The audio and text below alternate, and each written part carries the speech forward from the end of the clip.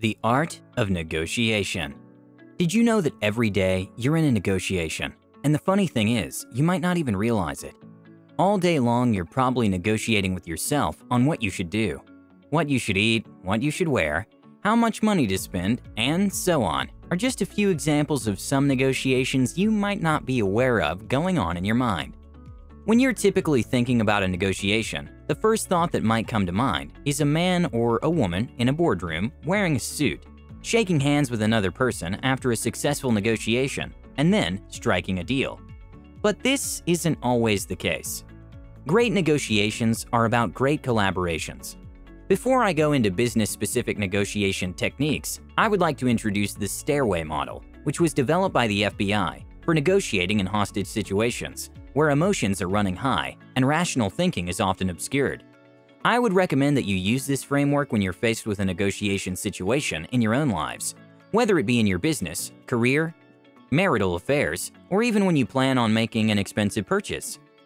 I must warn you that this strategy will be counterintuitive to your normal thinking. Most of us, when we enter into any negotiation situation, our ultimate goal is to influence and modify the other person's behavior, thinking, and actions by convincing them that we are right and they are wrong.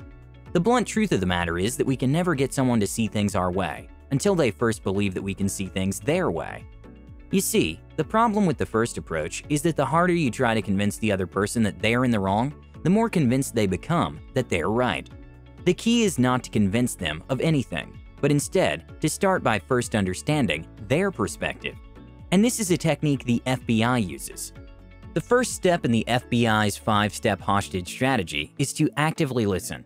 You need to listen to what the other person has got to say, and you need to do this without any bias towards them. The FBI uses a technique called mirroring, in which you repeat some of the key words your counterpart is saying. This is in order to extract more information and understand their perspective better. Let's say you're in a sales situation, where you're pitching a product to a potential client. After you've made your pitch, the client tells you that he doesn't think this will work for them. Using the mirroring technique, you repeat some of the client's keywords back to them. You think this won't work for you. This will prompt them to elaborate on their reply. They could reply and say they meant any of the following things. I like your product, but I don't think it's for me. I'm just not comfortable with your company values or its reputation enough. I don't think I'm smart enough to figure this out. Maybe next time. My boss won't allow me to make this work. My team might not listen to me or think it's a good idea. I don't think your product works, nor is it probably a good fit for us. Now that you have an idea of what your counterpart is really thinking, and you can put yourself in their shoes, then you can recalibrate your pitch and address their concerns. But without active listening, you can't do this effectively. If you started pitching and tried to modify his or her behavior without properly understanding the person, or at the very least have them believe that you understand them, you will not be effective in the negotiation.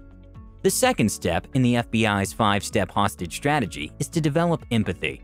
True empathy is understanding why someone else feels the way they do, and then connecting with them by sharing those same feelings. A hostage negotiator doesn't have to agree with anything that the person he's trying to negotiate with is telling him. He just needs to understand deeply why that person is saying what he's saying and acting the way he's acting. This is only possible once you have actively listened to what he's got to say. The third step is to respond in kind, with words that resonate with the person you're negotiating with. This is in no way manipulation, but if it is seen that way by the other person, then you might have lost the negotiation. In a manner of speaking, you have to develop a form of the Stockholm Syndrome, which is a term used to describe how hostages begin to see, understand, and ultimately adopt the rationale of their captives.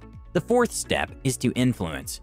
Most often, the word implies manipulating someone to do something they do not want to do. Well, that might work in a situation where you have leverage over someone, but it will definitely not work in a hostage situation where the other guy has leverage over you. To influence someone in such a situation means to find a way to problem solve with someone by understanding his perspective. Since you have rapport with the person, the last step in the FBI's 5-step strategy is to change behavior. Unfortunately, this last step is where most of us start from in our daily negotiations. You can't expect to change the behavior of someone by pointing out what's wrong. And when you do this, it unfortunately comes out sounding a little arrogant. You can't assume that your version of the truth is the only truth. This is one of the most westernized ways of thinking. If you start pitting your truth against that of your counterpart, you have just lost the negotiation. and turned it into a great warfare situation instead of a great collaboration. In this last step, you have to mutually come up with alternatives and solutions to the problem that are acceptable to everyone and that minimizes collateral damage. You can use this 5-step hostage model of negotiation to form a foundation for your business dealings as well. In business, poor negotiation can cripple a company just as quickly as losing key customers. Always leave your ego at the door and keep your eye on the bigger picture. Below are some of the tips and tricks I've researched, which you can use to be a successful negotiator for yourself or your business. Tip number 1. Know about the counterparty. It's always helpful if you've done your homework and know the weaknesses of the counterparty. If possible, talk to your business associates who have dealt with this person before, as the FBI's Stairway model teaches you to put yourself in their shoes so you can arrive at a common point where both parties are happy. Tip number 2. Negotiate only with decision makers. You don't want to find yourself in a position where you have struck a deal, only to discover that your agreement must be approved by someone higher in the chain of command. That's like starting the whole negotiation process from scratch all over again. Tip number 3. As a buyer, do not disclose your budget. If you're looking to buy a good or a service, never give out your budget or any other limitation to the seller. What the salesman does is that once he knows your budget, he will reshuffle the product specifications and other parameters in order to sell you an inferior product to fit your budget. You want the best product at the best possible price. Tip number 4. Watch for clues, such as body movement, speech patterns, and reactions. This is really important, as nonverbal communication constitutes almost 93% of any communication. Verbal speech only makes up for the remaining 7%. Be prepared to suspend or cancel negotiations if you feel that things are getting nowhere. Tip 5. Demonstrate your knowledge. Establish early in the negotiation process that you're an expert on the subject matter. This may intimidate those on the other side and put them on their heels before they have a chance to establish their own credibility. Tip number 6. Always have something to give away without hurting your negotiation position. If you're submitting a price proposal to a buyer, you can try to insert decoys and red herrings in the proposal for the other party to find. For instance, you might include spare parts in your proposal, which the buyer discovers and asks you to take out from the proposal to reduce his overall cost. Spare parts are not critical to the success of the overall project, and so you can take it out and help the buyer have a psychological victory. Tip number 7. Trading one element for another. If you are, for example, a seller of a car wash service and a buyer wants you to reduce your price, one intelligent strategy for you can be to lower your price for a more relaxed work schedule.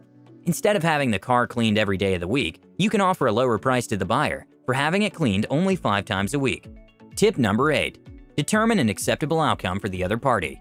Throughout the negotiation process, ask yourself what you can offer to satisfy the priorities of the other party without weakening your own position.